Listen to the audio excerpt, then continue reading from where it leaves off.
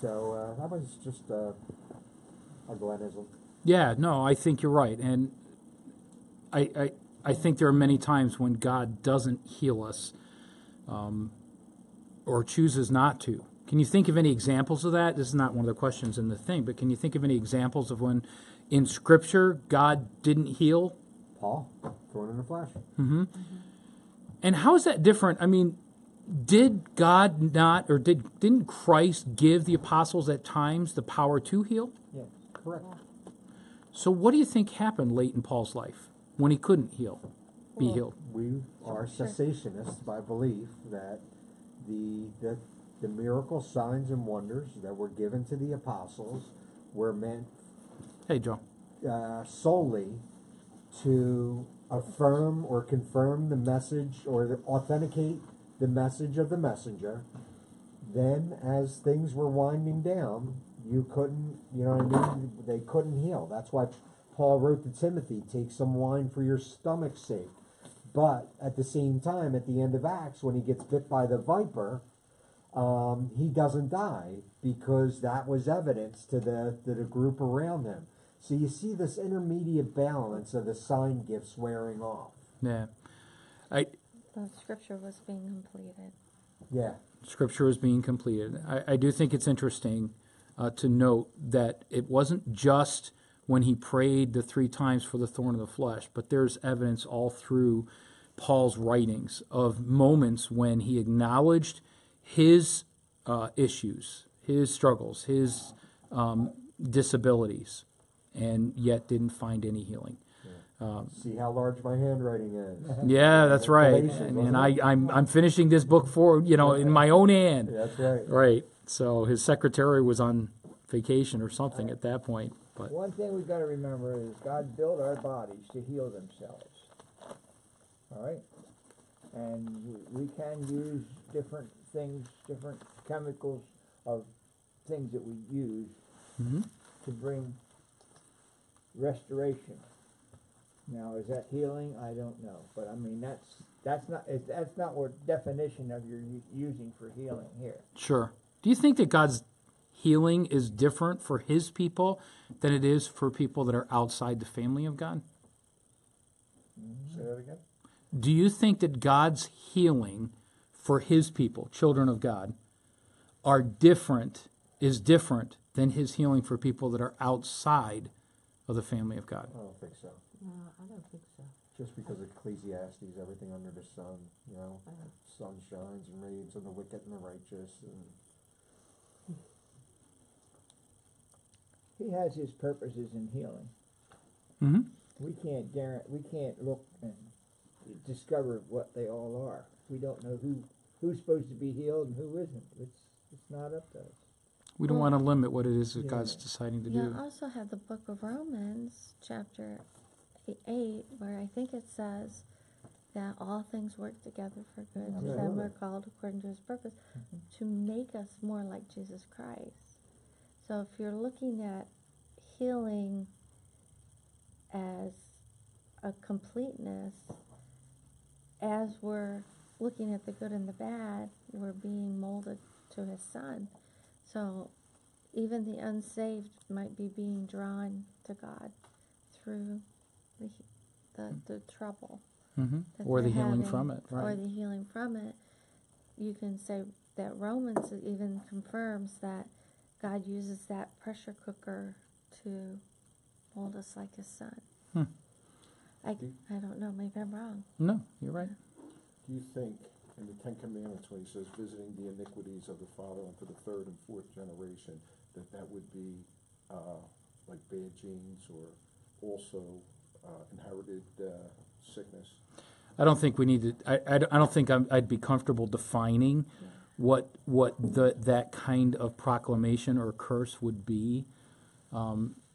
It was an issue of disobedience and certainly a judgment of God. However, he executed it.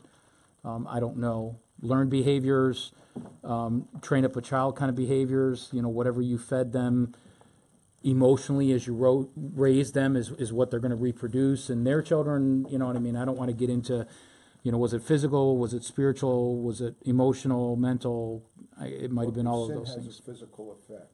Well, it has a physical yeah. effect for sure. So. But I can't say that it would affect, that God somehow twisted your genes or something for three No, generations. no, but not that God twisted your genes, just that the way you're raised, the way you believe, the way you are. Right, exactly. You fall into different kinds of sins than other people would, different kinds of sicknesses that other people would.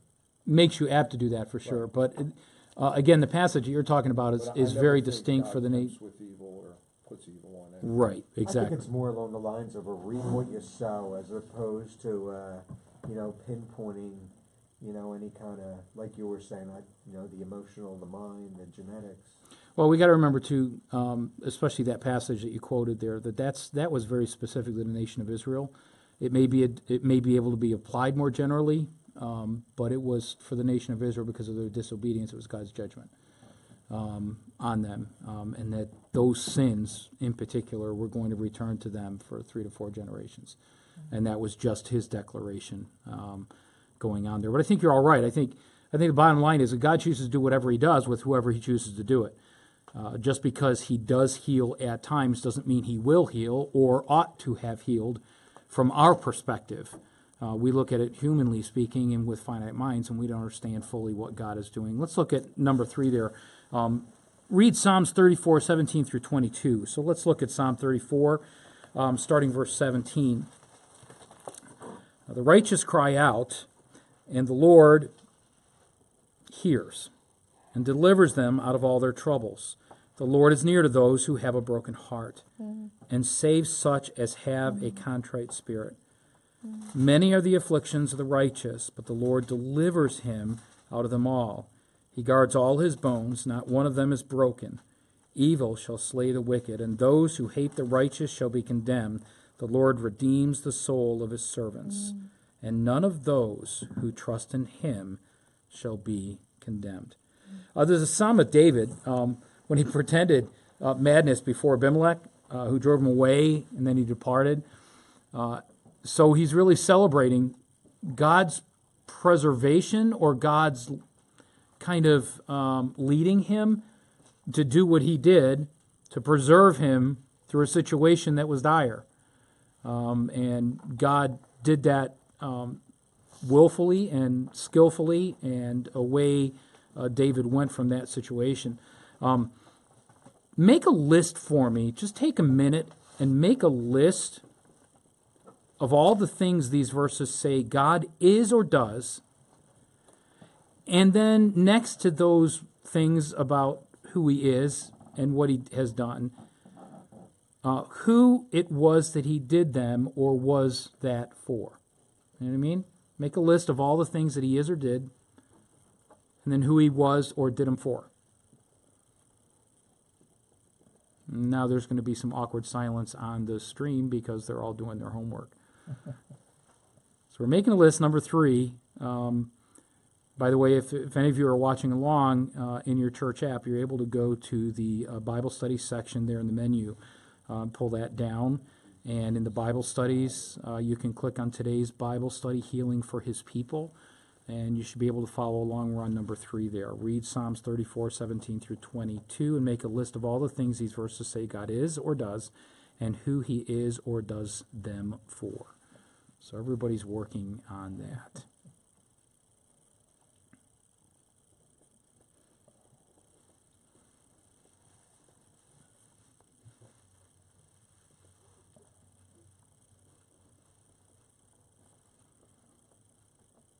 Probably coming across as awkward silence there, but I'm listening to them chewing their gum and breathing and sighing, and it's all going good. Am I chewing that loud? No. No, the writing's not that loud either, but I just glory in the fact that at my age I still hear it. So I'm happy with that. I have a note in my Bible there. That's driving me nuts.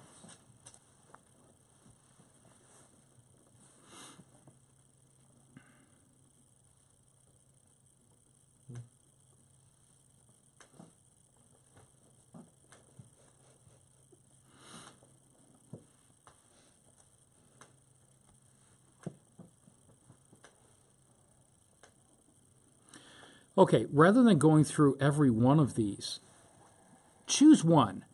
Where do you find yourself most, or which one of those do you most identify with, and why?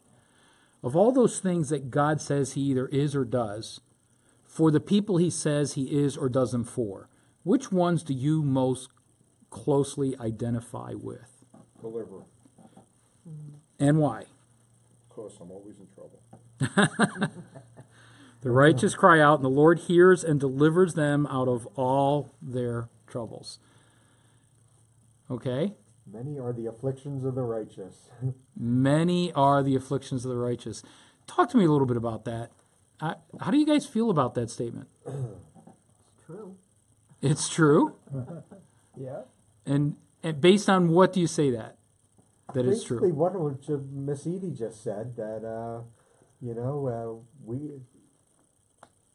we're called according to his purpose, and he has a purpose in our afflictions, and specifically so here for the righteous, and not our own righteousness, because of Christ's righteousness. Okay. It's not permanent. He delivers them out of it. Okay. Not only is it all inclusive, all of our troubles, but Paul emphasizing the idea that he delivers us from them. They're not permanent. It's all inclusive, but it's not forever. I think that's interesting. Good. Any others? Which one do you identify with most? Anybody else have a different one? It's like the Lord is near to the brokenhearted, and he saves the crushed spirit. Interesting that the Lord is near if you have a broken heart. Yeah. When you're really down, that's when God The attitudes. comes in and comforts you. Right? What a precious promise that is, that we are never far from God, or the other way around, he's never far from us. And especially when we find ourselves in a place when we are brokenhearted, God is with us. And the beautiful part is that he saves such as has a crushed spirit. He's not only nearby us, but in his compassion and his desire, he desires to bring healing to that spirit that's crushed. That's beautiful. Any other thoughts? Down here on 22. Mm-hmm. He redeems his servants, and when we take refuge in him, he won't condemn us. No condemnation. Can you think of a New Testament verse that talks about that? For now, no condemnation. There is, Romans 8, there is therefore now no condemnation to them who are called, who are in Christ Jesus, who We Called walk after the spirit, not after the flesh. not after the You got flesh. it, Jane. There we go. You get the gold star. Romans 8:1. There is no condemnation. We forget that's not just a New Testament promise. For those even in the Old Testament who put their trust in God, there's no condemnation. Isn't that interesting? Because Israel didn't think in those terms. Typically, they had the sacrifice which constantly appeased the wrath of God, but never thought in the terms of full salvation, full rescue from it. Not until Christ. And so I think that's kind of interesting. If you had to summarize one main theme in these verses, if you had to boil it all down to one theme in this group of verses, what would that theme be? Summarize. God is sovereign. Okay? God is sovereign. God is loving. God is loving. He is near. He is near. Near. I picture with his arms around me. Yeah, absolutely. That day is coming for sure. You think it's the covenant-keeping God? He doesn't let his people go. As a covenant-keeping God, he won't let his people go. Any other thoughts?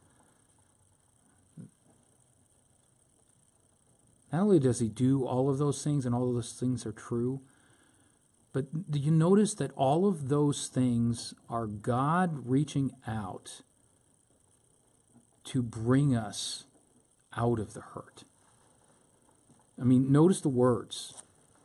Rescue, saved, healing, what are the other ones? Delivers, redeems, and no condemnation. All of them talk about the fact that God wants to resolve our affliction, at least spiritually, and somewhat even more than just spiritually in this passage. God is a healer of his people, all the way through here. What can be learned from verse 19? We may have alluded to this a little bit. What can be learned from verse 19? He's not partial. He delivers all of them. He's not partial. He delivers all. He's able to deliver. And like Glenn said, many are the afflictions. We sometimes go through life thinking that somehow if we're saved, we shouldn't have a bucketful. And sometimes God allows a shovel full, a wheelbarrow full, or a truckload full. Some of the great saints of old went through tremendous hardship. C.H. Spurgeon suffered with terrible depression. One of my favorite authors that I've read. And God saved. I mean, you talk about the Billy Graham era. Through C.H. Spurgeon, probably even to this day, countless hundreds of thousands of people have come to know Christ as Savior because of his ministry. He suffered terribly, bucket loads of issues, emotional issues, aside from physical struggles and things. Yet, God seems to want to rescue us from all of them. And they're going to be there, but it's according to his timing, not according to ours. All of these are true for Christ, where it says, not a one of his bones will be broken. He was the only righteous one. Yeah, the truth seems to shift a little bit, or not the truth, but the focus seems to shift a little bit from David and God's chosen people to the Christ himself. Yep, absolutely. Let's look at Psalm 147, verse 3. Turn there or click there if you want. Psalm 147 and verse 3. You guys just figured it out? No. Oh. Right in the app, you can click it, and it comes up. Yeah. You got one there. Verse 3, you said? 147 and verse 3. He, God, heals the brokenhearted and binds up their wounds. Have you ever seen God prove the truth in this verse? To you? He heals the brokenhearted and binds up their wounds. This psalm is a little bit different because it's not written, or at least it's not couched in a specific event by the title of it. It's more of a general truth. The verses before, praise the Lord, for it is good to sing praises to our God, for it is pleasant and praise is beautiful. The Lord builds up Jerusalem. He gathers together the outcasts of Israel. He heals the brokenhearted and binds up their wounds. He counts the number of the stars. He calls them all by name. Great is our Lord and mighty in power. His understanding is infinite. The Lord lifts up the humble. Beautiful verses. Describe one time when you saw God prove this to you. Can you think of an example of a time that you saw God prove this to you? That he heals the brokenhearted, binds wounds.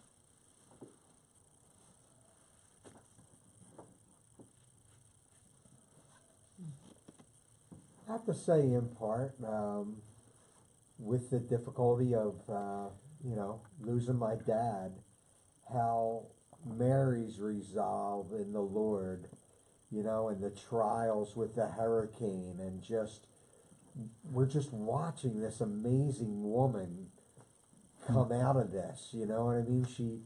3 years ago, she couldn't balance a checkbook, and now she's balancing contractors and this mold remediation, and it's just really, it's part of the healing process. I mean, it doesn't fill in any of the gap of dad or the longing or the loss, but it is a blessing to just see him work through her in this really unique time. Is there any? Does anything stand out to you about the thought of him binding wounds?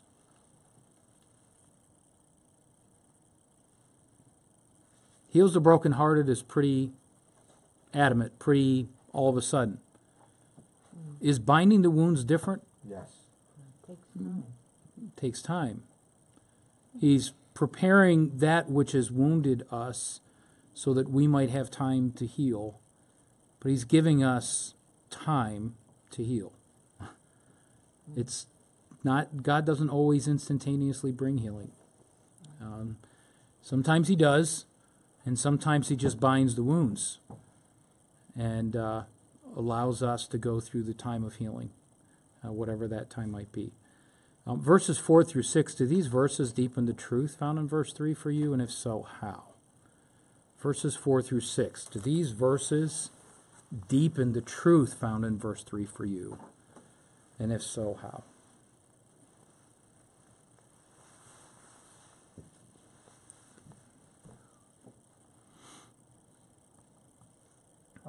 I don't think anybody has ever counted all the stars. Only God. Only God. Mm-hmm. There's more stars up there than anybody can count. Mm-hmm. I had to think again with Paul and his thorn in the flesh, that he had prayed the 3 times, and the trials that I'm going through, and it is very humbling. And it's just how the Lord uses the trials to bring about humility. Well, in verse 5 it says he has no limit, and yet he's willing to help puny us, you know? Like, he's there to bind up our wounds and heal our hearts. And Yeah, it's interesting to consider that the God who is healing the brokenhearted and binding our wounds is the God who is without limit. He can and is able and will, because he's promised that he will. And I think that is interesting when you consider all of those things. And then verse 5 emphasizes that. Great is our Lord, mighty in power, and infinite understanding. What does that imply in the midst of our hurt and our in need of healing and our broken heart? He knows what we're going through. He understands Yeah. everything. There's nothing I face, nothing I walk through that he isn't intimately participating and experiencing together with me. Through the person of Jesus Christ, he experienced that, as Christ went through that. And then at the end of verse 6, the Lord lifts up the humble. God is going to lift us up. And I think that's an interesting promise. Let's turn to Romans 8. Strange that Jane should have brought that up. Romans 8. There's no strings like that. Nah, I know.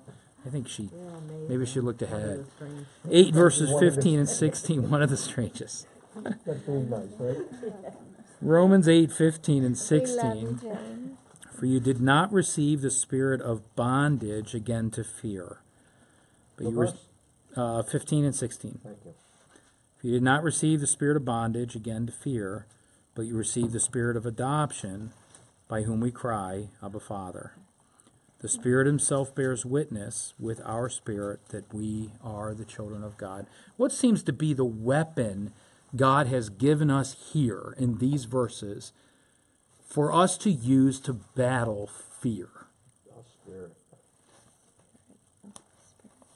Okay? The Spirit of God. The Spirit.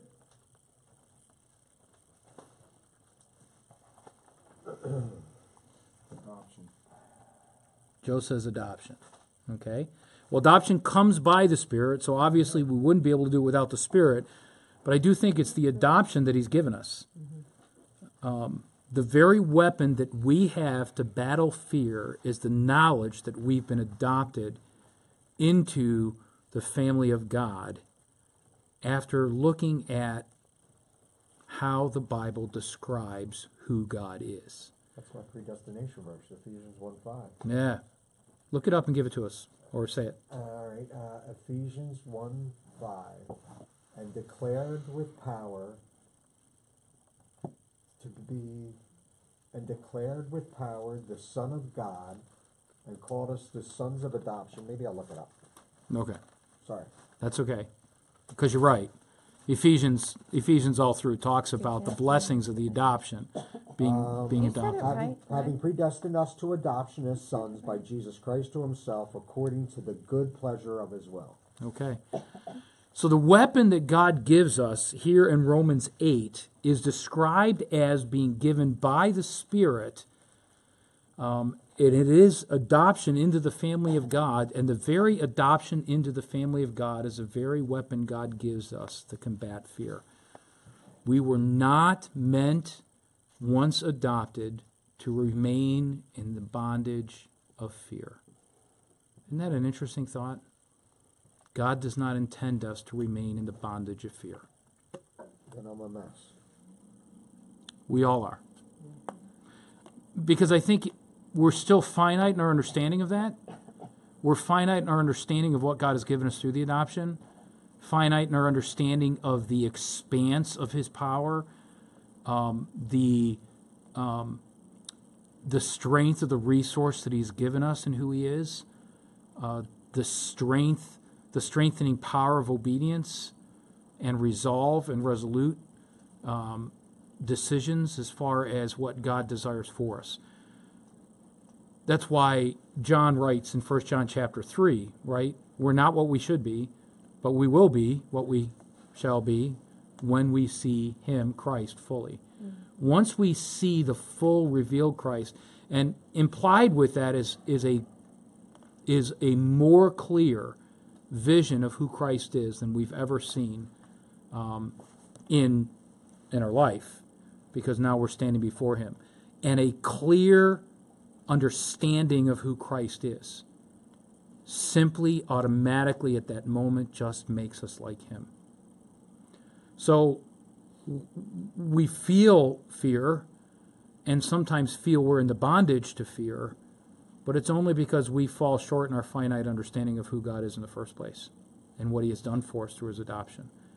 But it is the adoption itself that gives us everything we need to combat fear.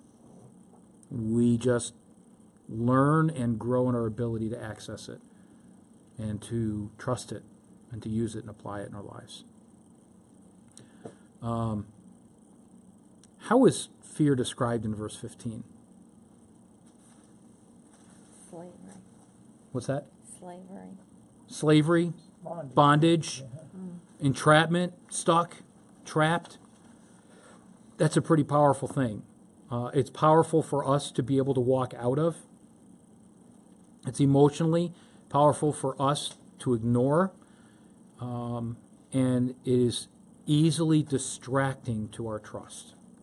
Easily distracting to our trust, humanly speaking. So we are dependent upon God. How do these verses make you feel? These two verses, and why? How do these verses make you feel, and why? Secure that God makes his children his children, and if you have love for your children, you're not going to let something bad happen to them. You're going to be with them, and every time they fall or something, you're Okay. going to be there to comfort them. Secure as a child of God, knowing who God is. Good. Makes me feel guilty, Okay. because when, which seems to be a constant for me. that- For all of us, by the way. Right, exactly. That it's just a reflection of your misunderstanding of God, you know?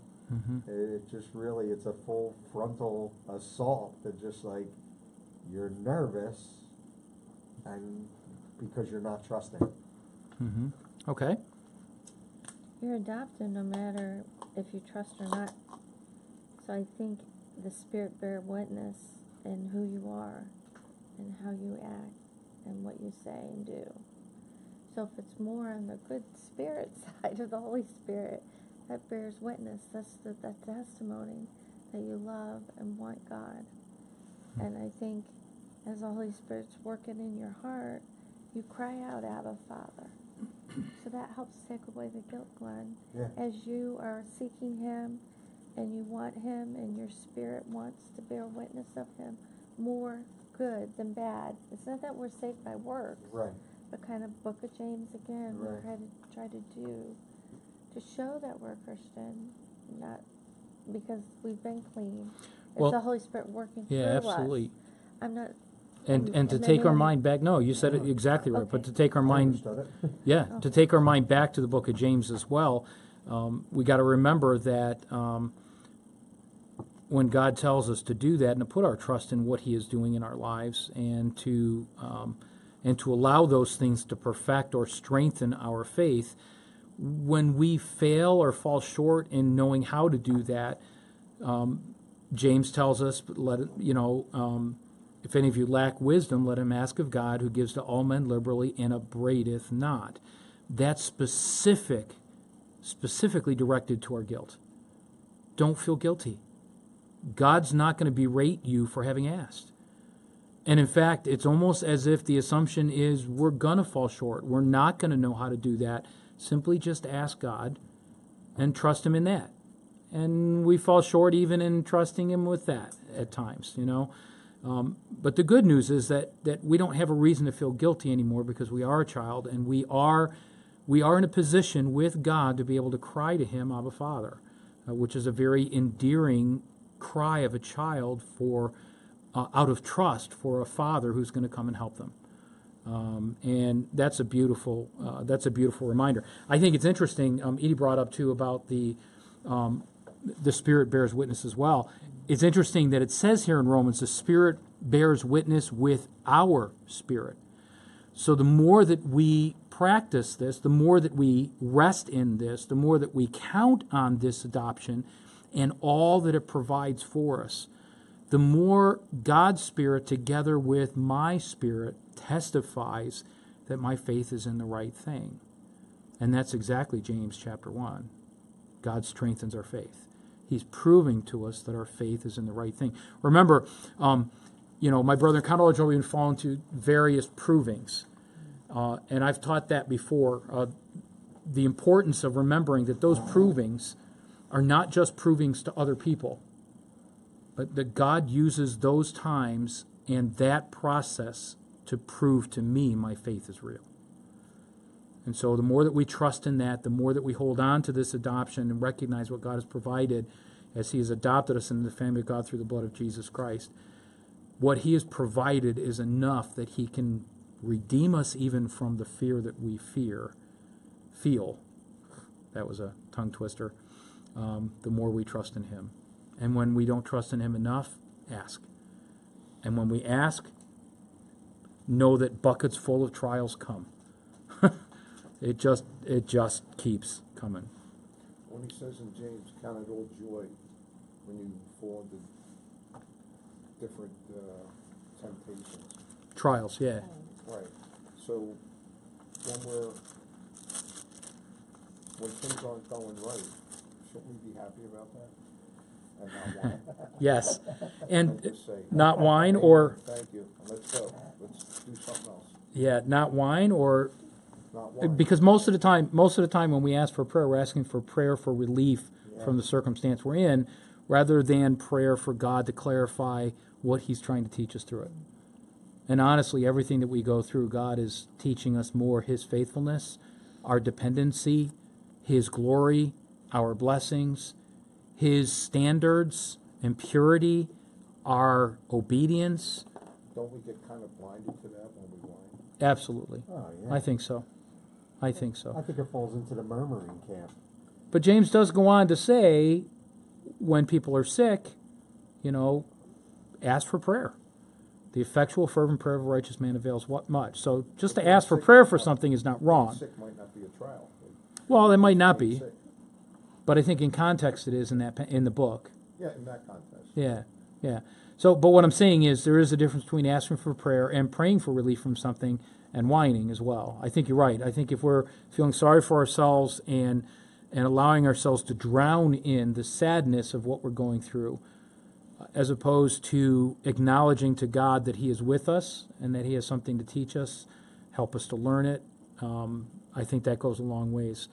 Turn a number of pages over, 1 Peter chapter 5, 6, and 11, so we can wrap this up. Ephesians 5, or 1 Peter 5, 1 Peter 5, 1 Peter 5, verses 6 through 11. Therefore, humble yourselves under the mighty hand of God. What does that sound like? 1 Peter 3, right? 1 Peter 2 and 3, where when Christ was reviled, He reviled not, but surrendered Himself to the one who judges rightly, right? So therefore, humble yourselves under the mighty hand of God, that He may exalt you in due time, casting all your care upon Him, for He cares for you. Be sober, be vigilant, because your adversary the devil walks about like a roaring lion, seeking whom he may devour. Resist him, steadfast in faith, knowing that the same sufferings are experienced by your brotherhood in the world. Everybody goes through it. Isn't that interesting?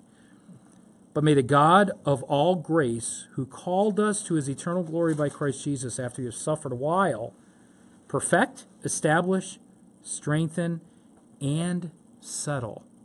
I never paid attention to that last one. And settle you. To Him be the glory and the dominion forever and ever. Amen. What a great passage of Scripture. What do you think is involved in humbling oneself under the mighty hand of God? Let's make it quick. We'll get through these questions quick. What do you think it means to humble oneself under the mighty hand of God? Submit to His will and what's going on. Yeah, submit to His authority over everything you're experiencing. It's His choosing, His choice. He's sovereign. Good. How does verse 7 impact the command in verse 6, the imperative in verse 6? How does verse 7 impact that? He has more care than our cares. He cares for us more than our cares are said about. You could say God cares more for you than you care for yourself. Yeah. Because He will do whatever you need. You do a lot simply because you want.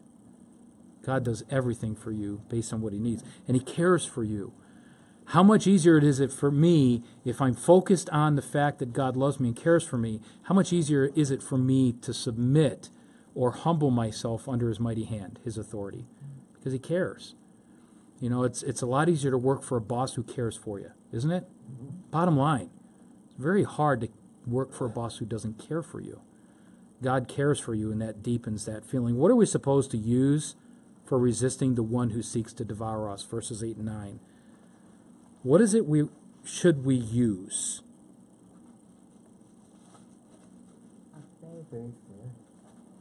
Okay. Our faith in God. We're to resist Him through faith. We resist the one who wants to devour us in our hardship just through our faith. Isn't it interesting? It doesn't talk about focusing on Him, outsmarting Him, outdoing Him, ignoring Him. It has more to do with my focus on God and my faith in who God is, and the fact that He does care for me, and that I should be submitted under His sovereign hand, knowing that that is the very thing that keeps me from being devoured by Satan in the first place. I have found that the weaknesses that I discovered in my body cause me to think more of how God's helping me to get through every day. Because I have these problems of a body that hurts when you move it. You praise God when you're able to do something. Makes you recognize Yes. how much more dependable God actually is. Not just how much more dependent I am on Him, but how much more faithful He is to me. Yeah. Verse 10, what seems to be presented as inevitable for those who have been called to eternal glory by Christ Jesus? What seems to be inevitable for those who have been called to eternal glory by Christ Jesus in verse 10? Suffering. Suffering. after you have suffered a while. But may the God of all grace, who called us into his eternal glory by Christ Jesus, after you have suffered a while. We'll all suffer. Suffering is only for a time. Right? Right. God has something more for us. How might the proclamation of verse 11 impact my understanding of the previous verses here in 1 Peter 5? To him be glory and dominion forever and ever. How might that proclamation impact my understanding of the previous verses? Because that's the whole reason we were created. Glorify God. Ultimately, we would all glorify God. If God is who we understand him to be from the pages of Scripture, and what he saves me from, heals me from, redeems me from, according to verse 10 or verse 9 and verse 10, as he perfects me, establishes me, strengthens me, and settles me in life. And I think that's interesting. If all of those things are true about him, and all things are for his glory, then nothing that happens to me will in any way fall outside of God's glory Well, that's a good thing. and my good. Yeah. Isn't that powerful? What kind of healing does God seem most interested in? Eternal, spiritual. Spiritual. Yeah. But may the God of all grace, 1 Peter 5:10, who called you to his eternal glory by Christ Jesus after you have suffered a while, perfect, establish, strengthen, and settle you. A.W. Tozer said in The Problem of Pain, but from our present point of view, it ought to be clear that the real problem is not why some humble, pious, believing people suffer, but why some don't. I think that's interesting to think about. I like this next one too, same author, same book. Thus the terrible necessity of tribulation is only too clear.